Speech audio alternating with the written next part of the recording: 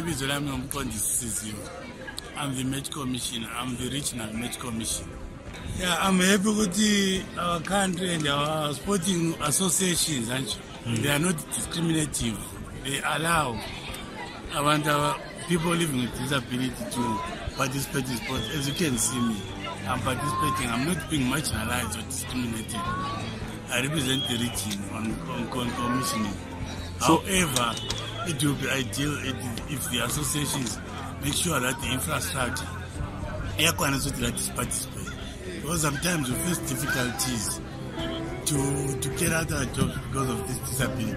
Like I mean, I'm a commissioner. I must be in a position, an advantage position.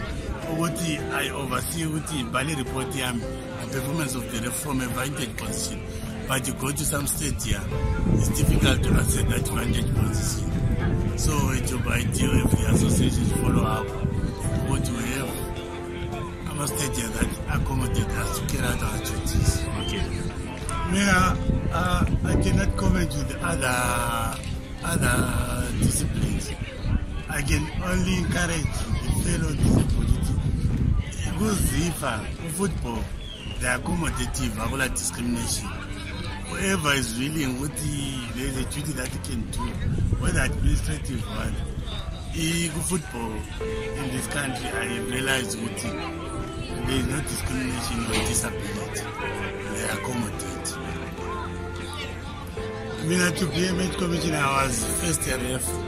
And then after being a ref, I underwent a commissioner's course, of which the criteria said which you must pass this.